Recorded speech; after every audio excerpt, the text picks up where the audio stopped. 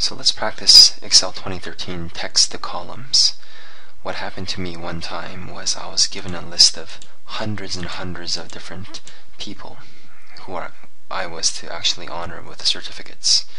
Now, when I was given the list of names, it was given to me all in one column because the person who emailed it to me, did not know how to use Excel.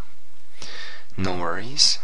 We can break these names up because what I wanted to do is to break these names up into different columns so that I can pull the names into Word or Publisher using a mail merge, which would make things a lot more faster and automated. So how do we break these names up if you get something all jumbled in like this? We can find this feature called text to columns. We click on the Data tab, click on Text to Columns. We need to select our data first.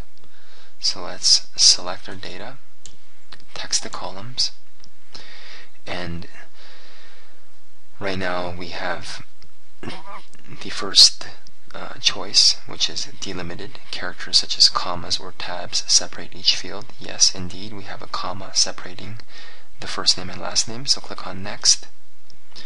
And what is that symbol that's separating the words? It's a comma, so we choose comma. And right away, in terms of the preview, we see that we have successfully separated the first and last names.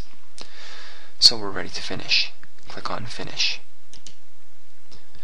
So we see that we have successfully separated the first and last name.